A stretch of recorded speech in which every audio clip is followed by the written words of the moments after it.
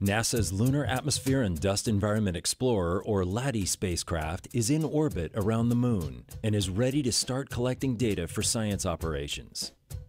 3, 2, 1, 0 ignition, and liftoff of Venator 5 with LADEE. After a successful launch on September 6th at NASA's Wallops Flight Facility, the spacecraft began its journey by orbiting the Earth with increasingly larger circles called phasing loops to propel it towards the Moon. 30 days later, LADEE mission operations flight controllers executed thruster burns and maneuvers to slow the spacecraft so it could be caught by the Moon's gravity. Once in orbit around the Moon, LADEE began several weeks of diagnostics to prepare the spacecraft for science operations. The LADEE spacecraft carries 3 science instruments on board.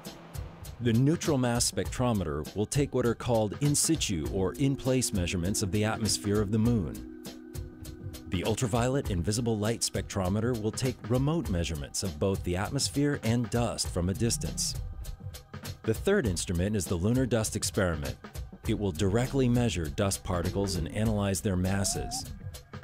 During this preliminary phase of the mission, a new technology was successfully tested with a 4th instrument called the Lunar Laser Communications Demonstration.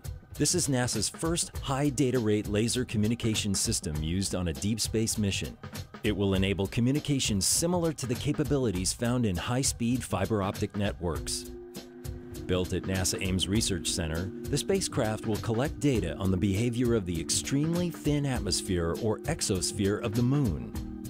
The team is very excited about the science mission starting. That's kind of what everything is being done for, is to get the science data.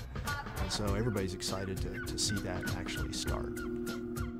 LADEE is ready to begin gathering data to help scientists understand the fragile lunar exosphere and its behavior before robotic and astronaut activity returns to the surface at some point in the future.